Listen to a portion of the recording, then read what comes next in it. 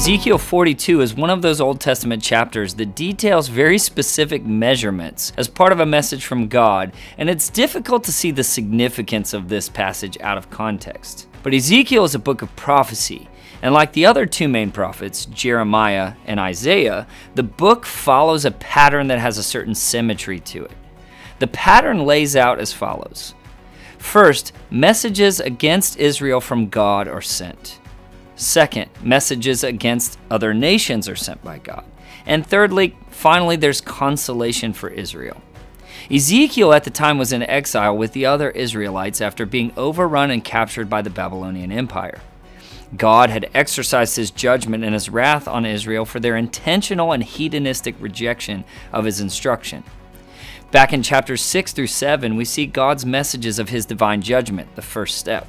In chapters 8 through 11, Ezekiel lays out the vision that God gave him of the destruction of the temple, so judgment. In chapters 13 through 24, we see God's condemnation of Judah and messages of specific judgment on specific nations in chapters 25 through 32, step 2. So chapters 33 through 48 are where we finally see God's consolation for Israel.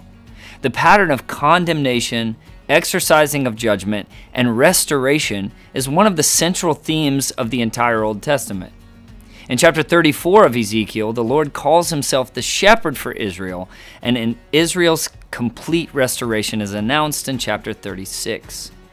Back in chapter 37 and 38, we saw the dry bones of Israel being restored to life, and a great battle for the ages ensued.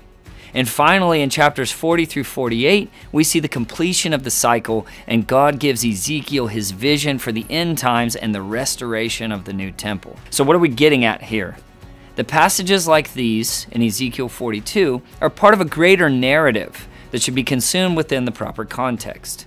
Chapter 42 is part of a specific detail of measurements for the rooms for the priests of the temple. But this temple was prophesied by Ezekiel that would be rebuilt by God. It's a temple situated within a new or even a renewed Jerusalem, which is set high on a mountain, a place of restoration for the exiled people of God. Ezekiel's vision of the temple in the end of times contains very specific metrics, and this chapter may actually be a symbolic allusion, maybe more so than literal, some scholars believe. But nevertheless, the description from Ezekiel 40 to 42 compares very similarly to the prophecy of the end times we see in Revelation 11 and the restoration of the temple and the altar, which may in fact have been rooted in Ezekiel's vision. But it's easy to come across a chapter like this, which is a section of passage about measurements or even lineages or instructions, and pass over it entirely without realizing its significance.